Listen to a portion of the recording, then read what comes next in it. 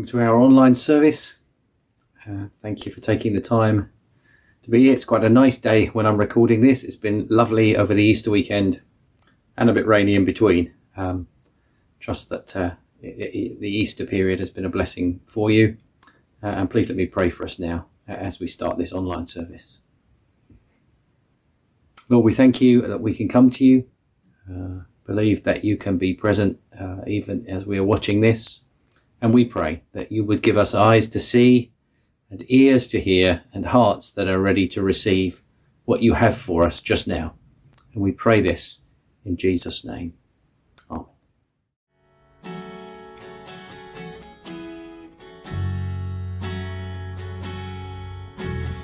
We believe in God the Father, maker of the universe, and in Christ, his Son, our Savior, come to us by virgin birth.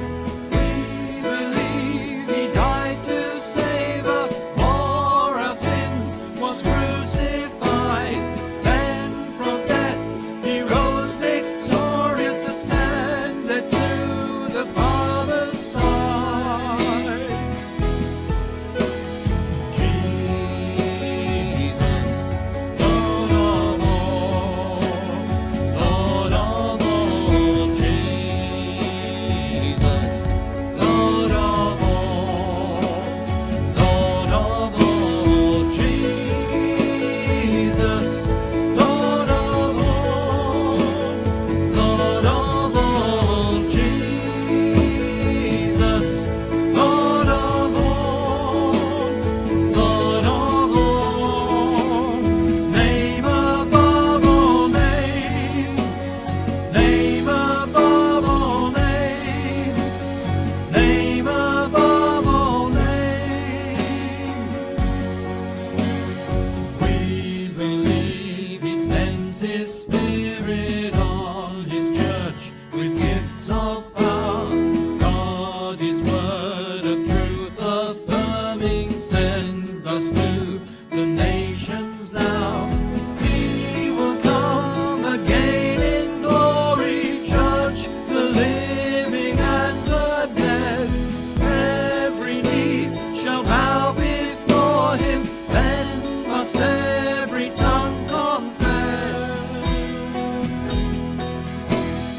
Jesus, Lord of all, Lord of all. Jesus, Lord of all, Lord of all. Jesus, Lord of all, Lord of all. Jesus, Lord of all, Lord of all. Name above all names, name above all names, name above all names. Hello, my name is Frazer. I used to attend Lincoln Road Chapel a number of years ago now, and recently Pastor Paul Fellows has asked me to give a short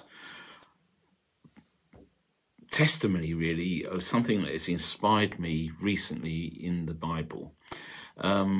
Very recently, the church I now attend has a Lent group, which has recently finished. And one of the readings that we actually looked at and discussed was the Gospel of Mark, chapter 13, verses 9 to 13, which I'm going to read to you now. It says, "But watch out for yourselves, for they will deliver you up to councils, and you will be beaten in the synagogues. You will be brought before rulers and kings for my sake, for a testimony to them. And the gospel must first be preached to all the nations. But when they arrest you and deliver you up, do not worry beforehand or premeditate what you will speak. But whatever is given you in that hour, speak that. For it is not you who speak, but the Holy Spirit. Now brother will betray brother to death, and a father his child, and children will rise up against parents and cause them to be put to death. and you will be hated by all for my name's sake. But he who endures to the end shall be saved. It sounds very, very depressing, really. And to say I found it encouraging and inspiring might seem a bit strange. But what concerns me is in my faith, I've always had a doubt that I could stand up and profess my Christianity and my faith in the Lord Jesus when things get bad. And in this instance, really, really bad. And some nations, this is the case. People are giving up their relatives, their families, to the authorities because they are Christians, and they are tortured and killed. They are true martyrs, really, in some respect. And this is not something we experience in the United Kingdom, and for that I am eternally grateful. But we do have parts of our faith where we feel we're failing. Do we always witness when we feel we could have done? Do we always stand up for the Lord Jesus Christ? Sometimes I feel I don't. I come away from situations thinking I could have said that in this situation, or I could have done that, and I didn't. And it is one of my worries. Am I strong enough in the face of adversity to stand up for the Lord? I hope I will. I hope I can. But we do all fail sometimes in this aspect. But the Lord is all forgiving. He will, if when asked, please forgive me for my error. It is put behind him, forgotten. It's quite a wonderful thing that this happens, and praise the Lord that this happens. And the final verse, the verse that really inspired me, encouraged me in this reading, and this little group of people who got together to discuss the Bible, was in verse 13. And it says, and you'll be hated by all for my name's sake. And I guess in many respects, some people do hate us as Christians. Some people ridicule us as Christians. Some people laugh at us. And some people just endure us. But we are kept by the Lord in his name's sake. And it says, but he who endures to the end shall be saved.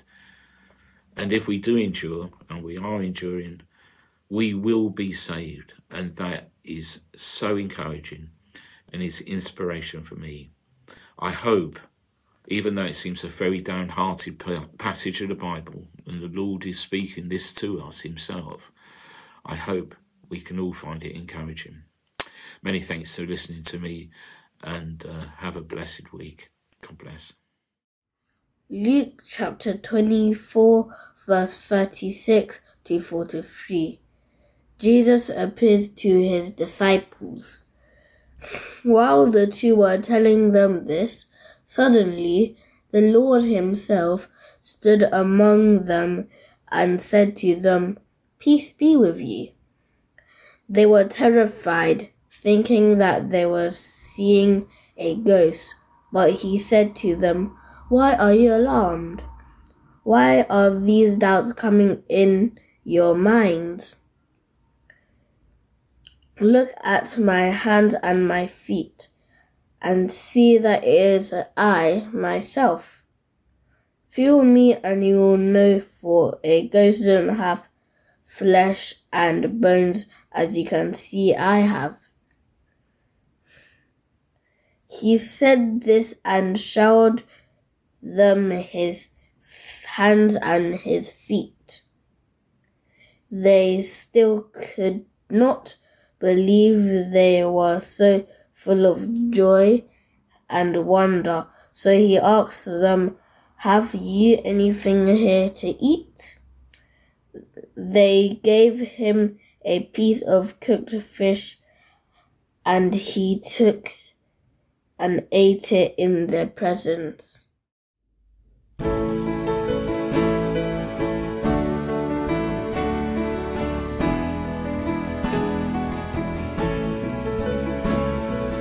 Open my eyes that I may see glimpses of truth thou hast for me. Place in my hands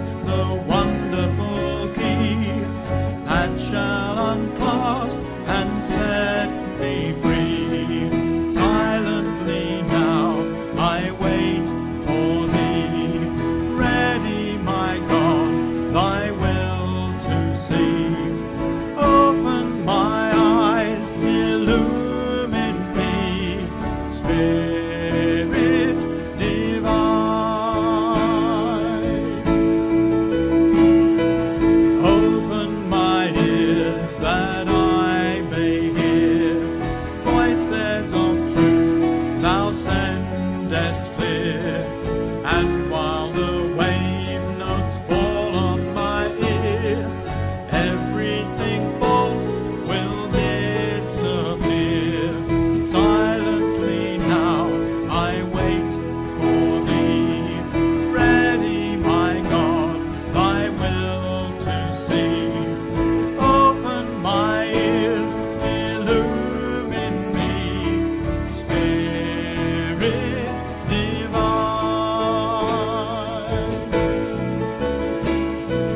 Open my mouth and let me bear gladly the warm truth everywhere. Open my heart and let me prepare love with thy children thus to share. Silently now I wait for thee, ready, my God, thy will to see. Open my heart, illumine me, Spirit divine.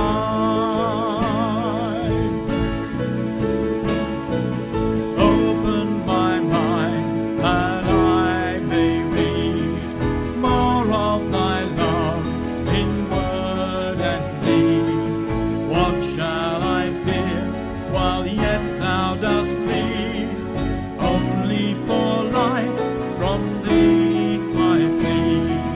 Silently now I wait for thee, ready, my God, thy will to see. Open my mind, illumine me, Spirit divine.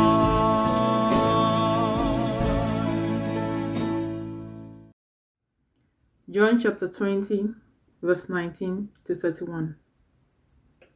Jesus appears to his disciples. It was late that Sunday evening, and the disciples were gathered together behind locked doors because they were afraid of the Jewish authorities. Then Jesus came and stood among them. "Peace be with you," he said. After saying this, he showed them his hands and his side. The disciples were filled with joy at seeing the Lord.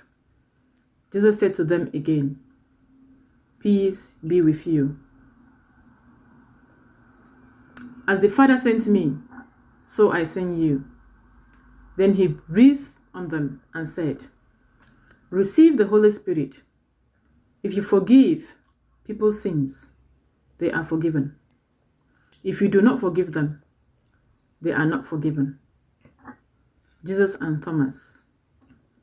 One of the 12 disciples, Thomas, called the twin, was not with them when Jesus came. So the other disciples told him, "We have seen the Lord."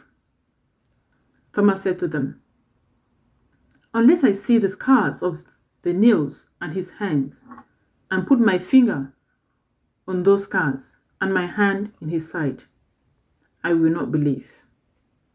A week later, the disciples were gathered again indoors, and Thomas was with them. The doors were locked, but Jesus came and stood among them and said, "Peace be with you." Then he said to Thomas, "Put your finger here and look at my hands. Then stretch out your hand and put in my side. Stop your doubting and believe." Thomas answered him, "My Lord and my God." Jesus said to him, "Do you believe because you see me? How happy are those who believe without seeing me.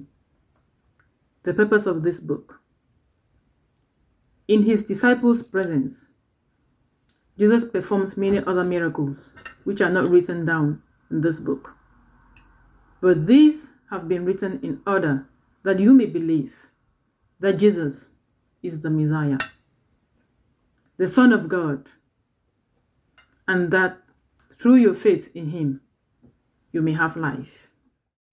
Well, hello and welcome to our 164th Sunday online meeting for the 16th of April 2023. It's the week after Easter Sunday, going to deal with one of the stories of the appearances of the risen Christ, particularly to the disciples, but in connection with Thomas. Thomas's faith in the resurrection of Christ. He came to believe that Jesus had risen from the dead. I'm going to make the point, firstly, that he should have believed earlier. Secondly, reasons for not believing earlier, at least I'm conjecturing. And thirdly, how he came to believe. Now, he should have believed earlier. The Lord's rebuke of him when Jesus finally appeared to him and persuaded him implies that. Jesus said, "Be not faithless, but believing." He had been faithless. It was a rebuke. There are reasons he should have believed the report, even though, as we'll see, he was not present when the Lord appeared to him. The Lord had been teaching that he would die for about 6 months, the last 6 months of his roughly 3.5 years ministry. I'm going to read you Matthew chapter 16 and verse 21. From that time forth began Jesus to show to his disciples how he must go to Jerusalem, suffer many things of the elders and chief priests and scribes, and be killed, and be raised again the third day. That was after Peter had recognised that he was the Messiah, the Son of the living God. And the Lord had been, on other occasions, teaching that this would happen, that he would die and that he would rise again. Also, Thomas had the testimony of his fellow apostles who had themselves been sceptical about the Lord's return. When the women came from the tomb and told them that he'd risen, they just did not believe them. They were idle tales. They weren't going to be, as it were, taken in. But they were now taken in. At least it was true. They became convinced that it was true. I'm going to read you John chapter 20, verses 19 and 20. This is the first day. This is the Sunday, the day Jesus rose from the dead. Then the same day at evening, being the first day of the week, when the doors were shut, where the disciples were assembled for fear of the Jews, Jesus came and stood in the middle of them and said to them, "Peace be unto you." And when he'd so said, he showed them his hands and his side, where he'd been nailed to the cross, the scars, and where the guard had pierced his side to check that he was dead, and he was at that time. Then were the disciples glad when they saw the Lord. They were persuaded. There was questionings, there was doubts. At certain times, even when they later met him in Galilee, some doubted. It was really hard for them, but basically they'd been persuaded. This probably is certainly the same day, but probably the very same occasion. I'm going to read you some verses from Luke chapter 24, from verse 36. As I say, the very same, I think, probably the very same occasion that John records here in the Gospel of John. Luke 24 from verse 36. And as they thus spake, Jesus himself stood in the midst of them and said to them, "Peace be to you." But they, and now this includes the disciples, the 10 apostles, but Thomas is not here, as we learn from John. They were terrified, frightened, and supposed that they'd seen a ghost. And he said unto them, "Why are you troubled? Why do doubts arise in your hearts? Behold my hands and my feet, that it's I myself. Handle me and see. A spirit doesn't have flesh and bones, as you see me have."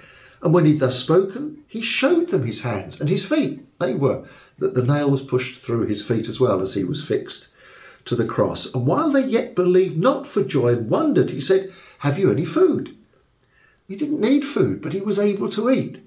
He had a piece, they gave him a piece of broiled fish and a honeycomb. He took it and he ate it before them.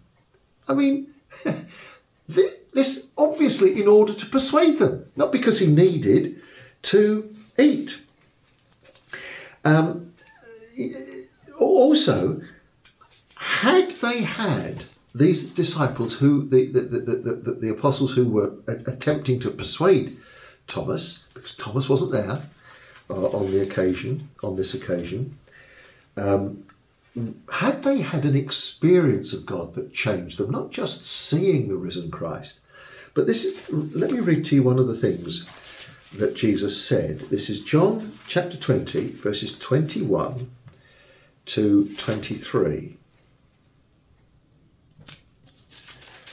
Then Jesus said to them, again, peace be to you.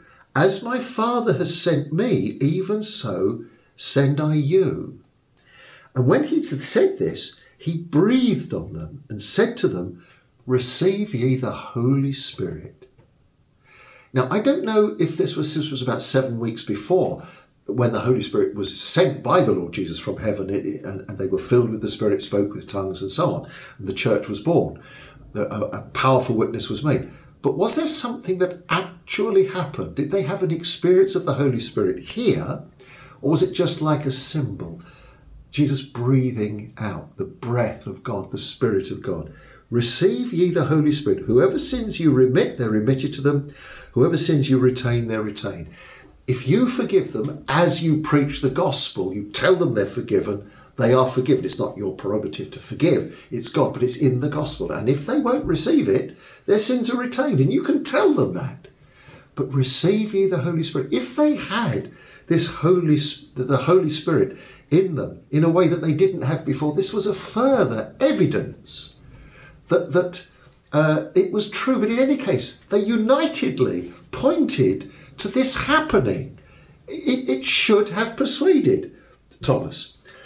I won't read you the verses, but if you read the verses that follow on in Luke chapter 24, verses 44 to 48, it says that the Lord opened the Old Testament, as we would call them, scriptures, that spoke of him as the Messiah, and that the Messiah, the Christ, the promised one, had to die and rise from the dead.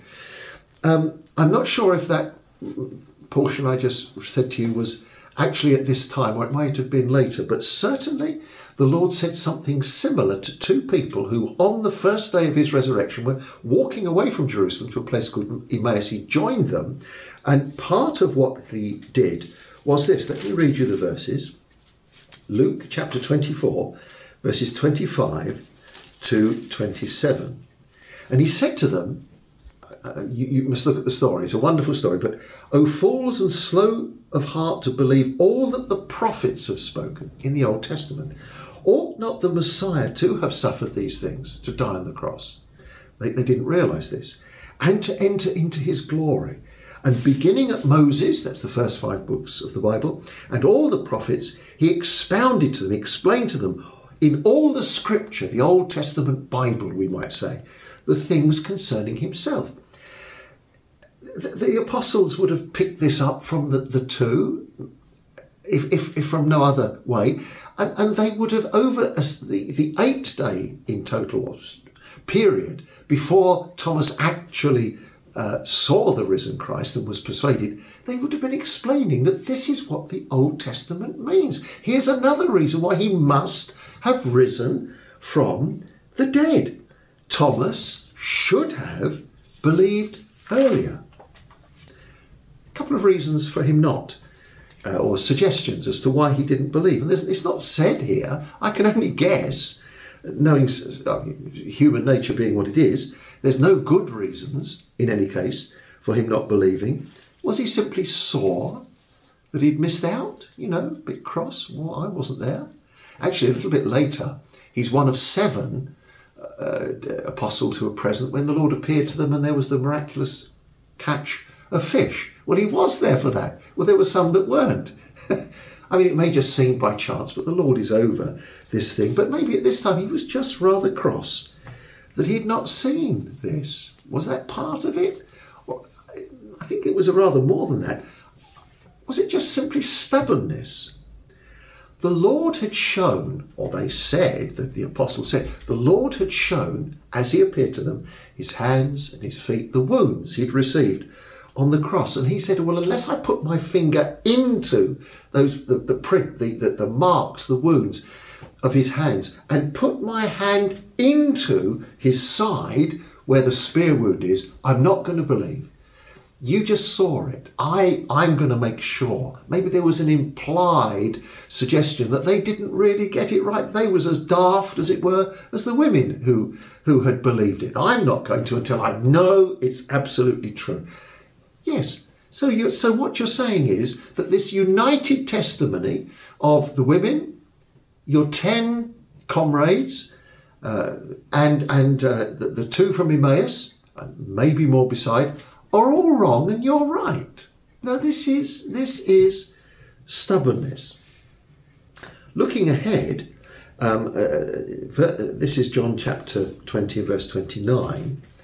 Just as in this idea of asking why he hadn't believed, verse 29, Jesus said to them, Thomas, because you've seen me, you've believed. Blessed are they that have not seen and yet have believed. So in other words, the Lord felt it reasonable that he should have believed. Now, this is not saying, is it Mark Twain or one of the many things attributed to him, whether he said them all or not, I don't know.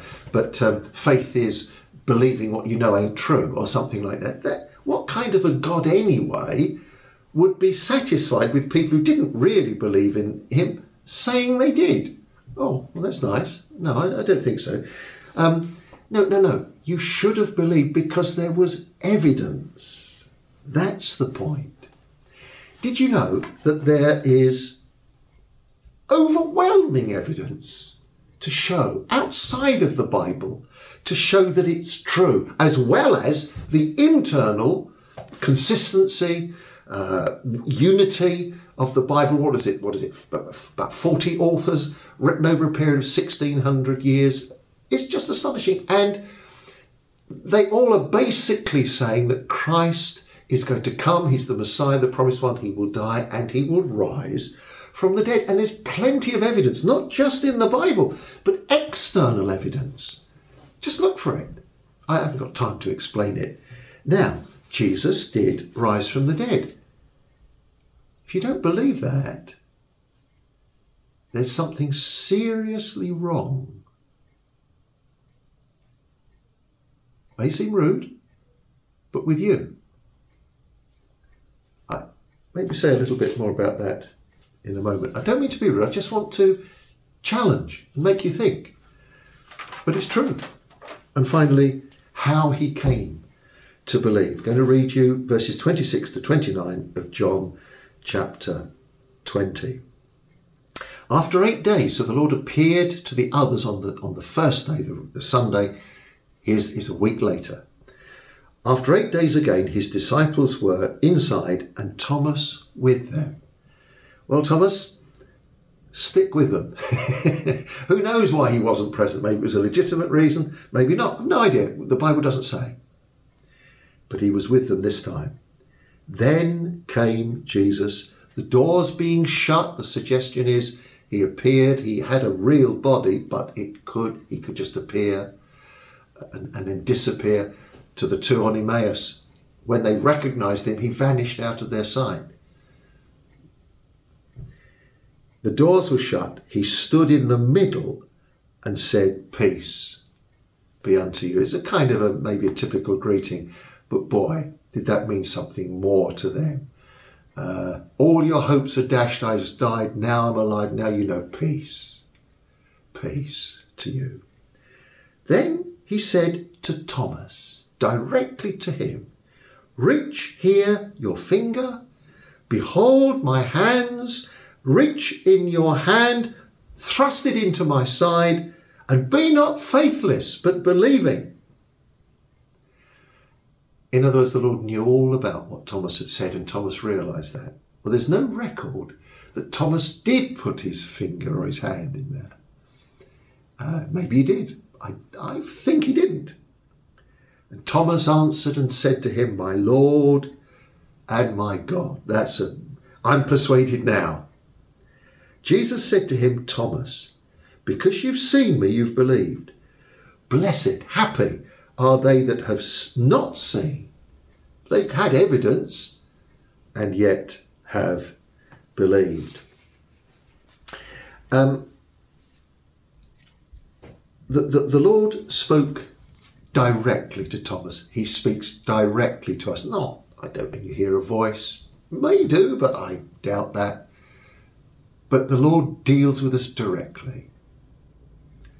Deals with our genuine doubts. Well, we've already said that there was a sense of these doubts not being legitimate, but still the Lord in grace and mercy and love came to Thomas. And Thomas was one of the 12 disciples. I mean, it was 11 now because Judas had killed himself. Who set the doctrine of the church and so on, how important they were. They were human. The Lord was gracious to them and he's gracious to us. A couple of words of application.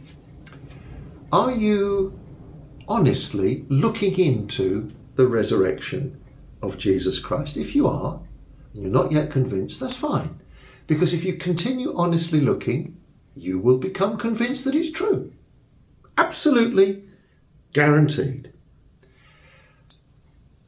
Everything hangs on this. If Jesus isn't risen from the dead, there is no faith. There's certainly no Christian faith, but there is no faith worth putting your trust in. There's no valid religion. There's no hope. We're just here for a time and then it's all over. There's no forgiveness for our sins. There's no way of getting right with God. If you look at 1 Corinthians chapter 15, I think it's verses 14 and 17, Paul, the apostle, says those specific things. If, on the other hand, there is a deliberate rejection, you are saying, no, I'm not having this, no, don't give me this, or you're just refusing to look. You're too busy. I'm sure you are busy. But if you're too busy to look into something that claims to completely be able to transform your life, has transformed Western society in the past, has done amazing things for hundreds of thousands of people, and I'm not going to bother to look, and not even going to bother to, it may help my family, it may help others, I may have something useful. No, I'm just going to stay as I am in my hopeless situation and then just go into oblivion. That's not acceptable. That is not a valid, that will not wash when I stand before God as a reason. But even if I've failed in this respect, I haven't properly dealt with the evidence that has come my way, as Thomas evidently didn't. The Lord in his love and mercy is gracious anyway. He came to him anyway. And he came this time while Thomas was present.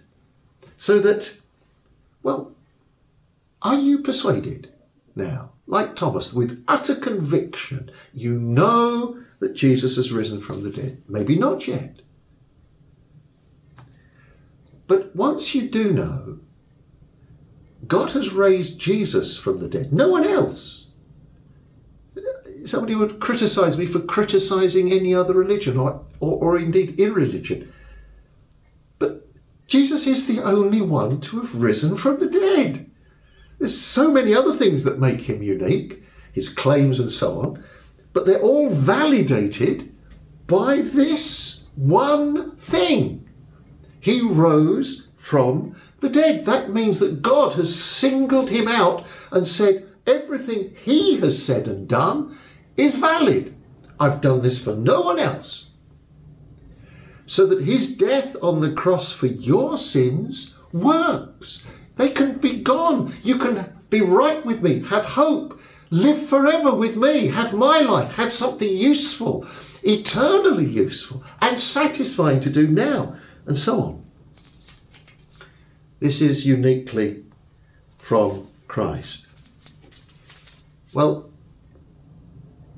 the Lord is kind to bring that conviction to people like Thomas, who was in a position where he wasn't really dealing with the evidence as he should have done.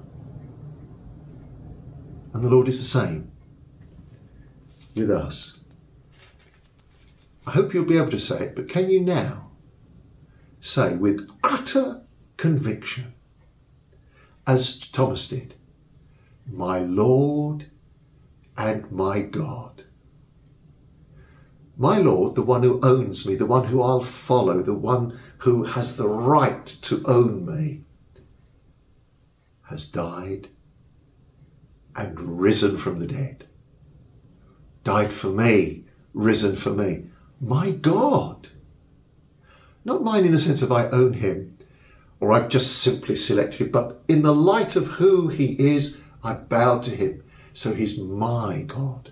My God has died. The immortal God has died, found a way, became man to die for my sin, and now has risen to save and bless and lead me. And then it's my Lord, my God.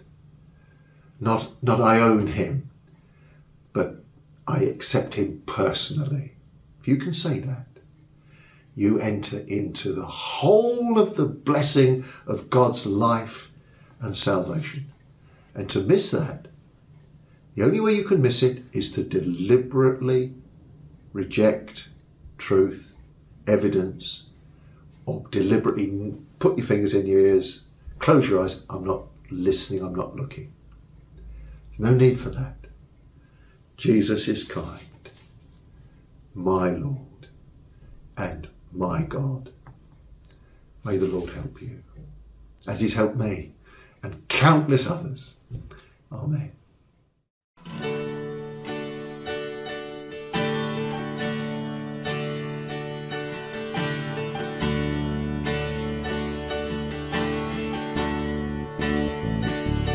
Lord, I confess, bowing here, I find my rest. Without you, I fall apart. You're the one that guides my heart.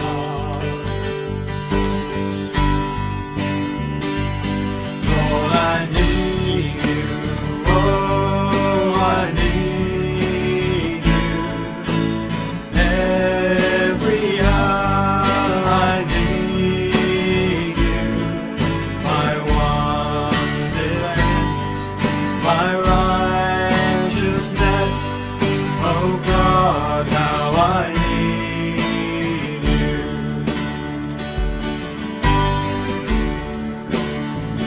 Where sin runs deep, your grace is more. Where grace is found is where you are. And where you are, Lord, I am free. Holiness is Christ in me.